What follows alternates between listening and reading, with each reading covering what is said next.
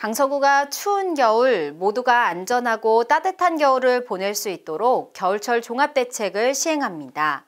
안전하고 따뜻한 겨울을 나기 위해 단계적 일상회복이 시작되는 만큼 급격한 감염 확산 방지에 힘쓰는 동시에 겨울철 한파 안전대책을 마련합니다.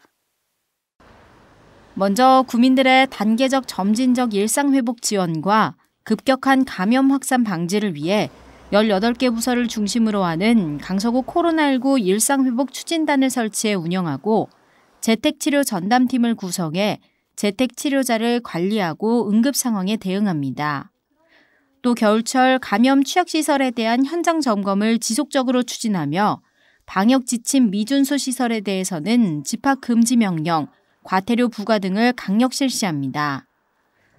겨울철 기습적인 강설에 대비해 재난안전대책본부를 구성해 24시간 운영하며 제설 발진기지를 마곡지구에 추가로 설치할 계획입니다.